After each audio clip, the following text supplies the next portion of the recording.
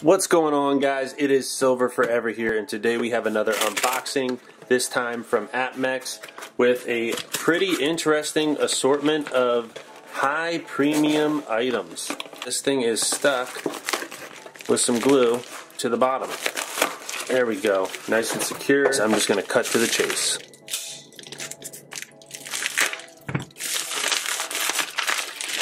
Let us see what we have inside. We have silver, but we also have some sweet shiny gold. Can you see what that is, folks? This is my first and likely only 3-gram fractional gold piece 2021 Chinese Gold Panda. Not even a full 1/10 ounce, only 3 grams, but a great new addition to my 1/10 ounce collection. If you guys haven't seen the video already, I am participating in the 1/10 ounce gold challenge issued by Spectacular, the Silver Stacular. Check out this video I did about it. It's right over here, right up there. I'm moving forward with it. He called upon everybody to stack a 1/10 ounce gold piece for every month of 2021. You know, it's not technically 1/10 of an ounce, it's technically 3 grams because the Chinese Mint decided a few years ago, instead of working in English units like troy ounces, that they were going to do metric units. Make of that what you will, but rather than having the 1 troy ounce, which amounts to about 31 grams, they do 30 grams in their 1 ounce equivalent pieces, and instead of 1/10 troy ounces, they just do 3 grams even.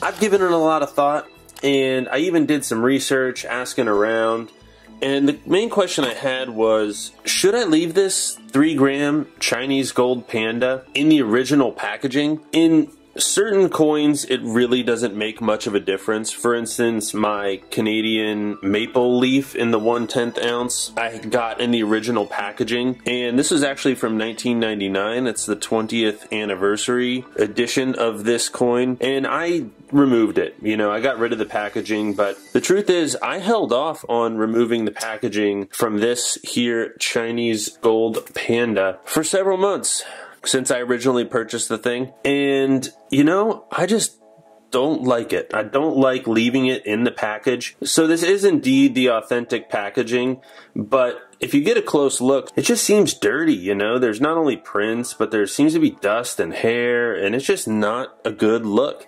And yeah, maybe I'd be able to get an extra $5 or $10 on a private resale from this thing, but as much as you might hear otherwise, silver and gold stacking, it isn't all just about the money. For me, it is a hobby, and I really enjoy having my 1/10 ounce pieces in these capsules where I can play with them a little bit more.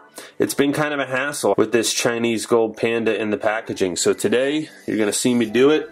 I'm going to cut up this original packaging, and I'm going to go ahead and put it into one of our capsules. So here goes nothing. Oh no. You know, I've had some people give me a hard time just about handling the gold or silver bullion with gloves when it might not seem necessary, but I'm going to give it a shot this time. I might regret it. I'm going to go gloveless. It looks like the first cut did not do it, so we're going to go with a second cut here.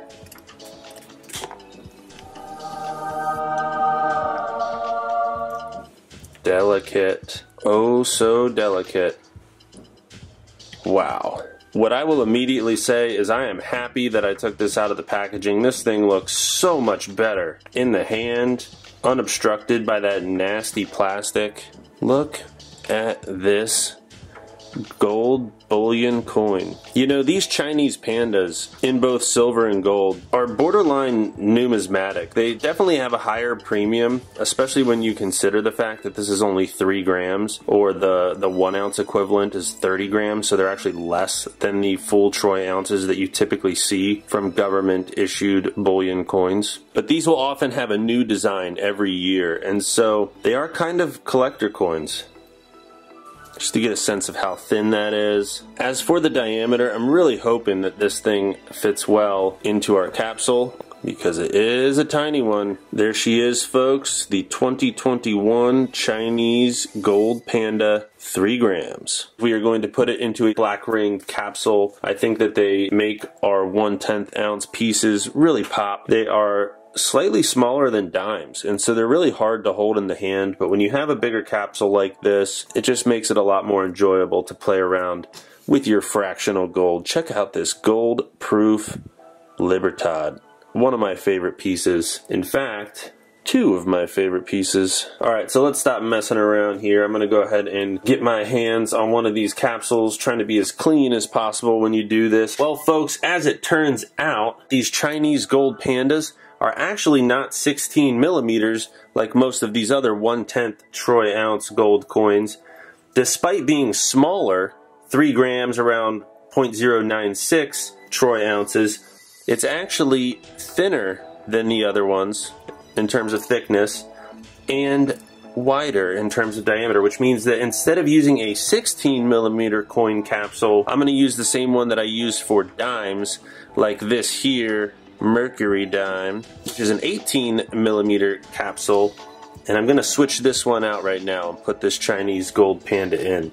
As hard as it is to get a capsule closed, it is even harder to get one opened, particularly if you don't want to do damage to the thing. My best advice on something like this is you kind of want to dig around with your finger and figure out which side actually has the opening. And then if you can avoid using a knife or any other item that's going to do too much scratching, highly recommend that. But sometimes you just can't help doing it. So I'm going to give it a shot. The key with this is to actually find one small place where you can get a fingernail, and then you slowly work your way around the entire circumference of the capsule. And that way you pull it off evenly instead of trying to just pull it open from one particular point. My patience is wearing thin, time is running out. I'm just having an F-it moment right now and I'm going for it. I'm going to do some damage to this thing. Don't play with knives at home, folks.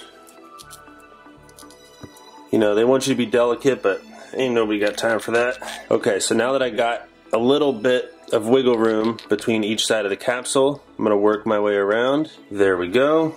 Definitely messed up the outside, but I'm going to try to keep the inside as clean as possible. I really don't know why I put this dime in there.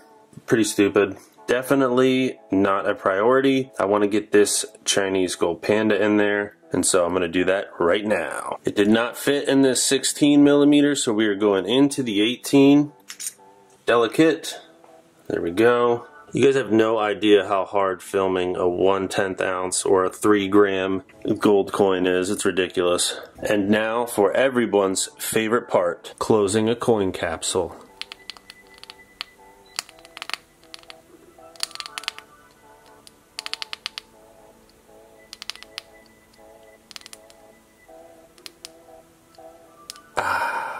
I don't know if I'm going to get any more of these. You know, it's only 3 grams. This was actually a good deal, but if I'm going to be stacking fractional gold, I'm probably just going to go with the old classics.